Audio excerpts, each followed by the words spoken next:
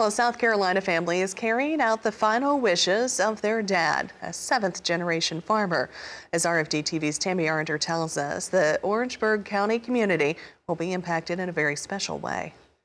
The crops are out of the field on the Backman farm in Norway, South Carolina. It's the first year that C.W. Backman wasn't at the helm harvesting. He passed away in October of 2018. He was always ahead of the curve. When people were planting 4 rows, he was planting 6 rows.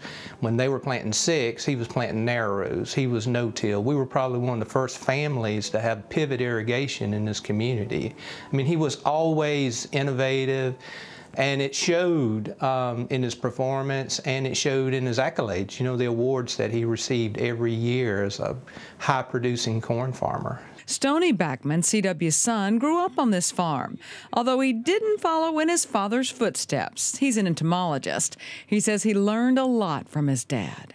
You know, he did teach me a lot about hard work, perseverance, how to do what you say you're going to do, to make, keep your promises, to pay your bills ahead of time.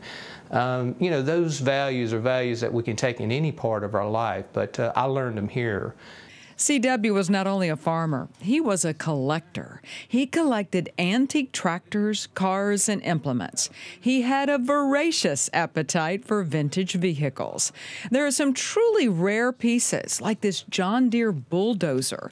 But it's not just John Deere. Nearly every make and model is represented, and the Model A cars in mint condition. I think the only common denominator in everything that he has is that it rolled over earth. You know, that's it. If it pulled an implement through the soil, he wanted to have it.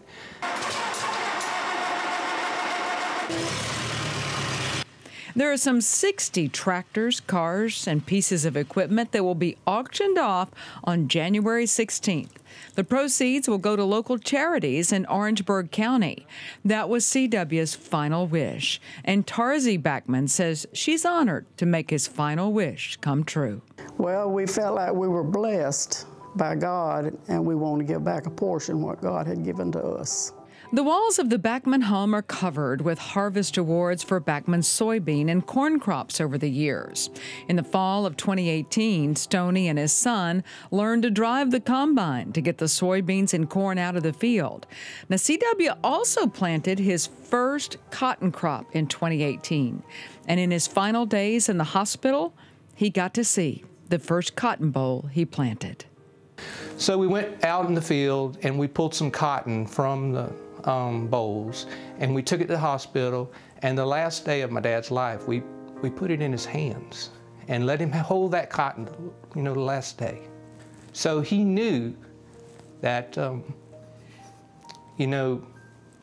he had succeeded as a cotton farmer. I'll put January 16th on your calendar if you're interested in some of the antique equipment and cars that will be auctioned off. And of course, you don't have to be in Norway, South Carolina for the sale. You can log on to rebelauction.net to bid online.